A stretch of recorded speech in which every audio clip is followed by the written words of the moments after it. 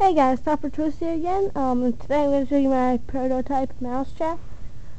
Still a prototype right now, and I'm not actually going to build a real one, so it doesn't look that good, I know. But don't comment that it looks bad, because I don't really want to use this machine. And it's just pretty much testing out the mechanism. I thought you guys would want to see it. So here it is. You put your bait right at the top of this ramp here. So here's how it works. Yeah, hope you saw that.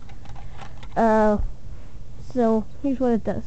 You set this door up to where I have the setting so it stays there. It's on type of brick. You probably can't see it very well, but it's on one of those little axle pieces along with the stopper and the brick, which is connected to this door. There's some area for the mouse to get stuck in, and here's this little ramp. You see, when any sudden movement, well, here's where it would be. So when the mouse puts any weight at all on here, it tips in just like that, and the door falls down, and so leaving the mice inside this little box here. And then to take it out, it's very simple. You just turn this knob up and then let the mice free. Completely doesn't harm them, and let me show you guys something here. They could still breathe and stuff. Yeah. So it's very safe for mice, and like I said, it's ugly, but I don't have a mouse problem. I'm not actually going to use this on mice.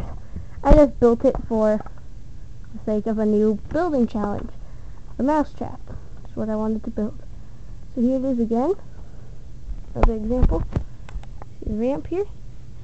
Mice sees the peanut butter or the cheese right here.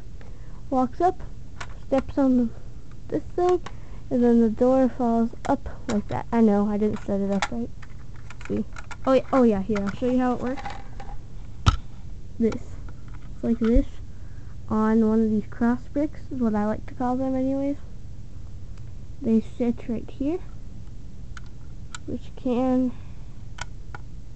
spin easily because it's not on one of those Technic pins. So yeah, you pin this here, and there we go. You just set it at the angle, just like this. Oops. There. And then this is actually, well, I'll show you in a second. One more time. Mouse goes in. Door falls. I know I hit it with my finger that time. I didn't have it set up right. But here's how it works. This, as you can see from these pegs here, is actually, dang it. Sorry about that. My camera went on night vision.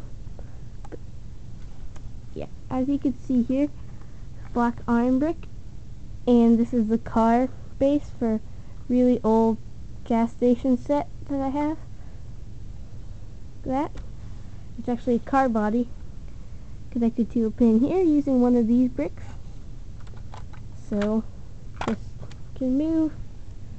It's pretty cool. So that's basically it. Remember, this is a prototype. I know it is really, really hideous to look at because I'm not actually using it. I wasn't even going to film this, but I just thought you guys might want to see something new.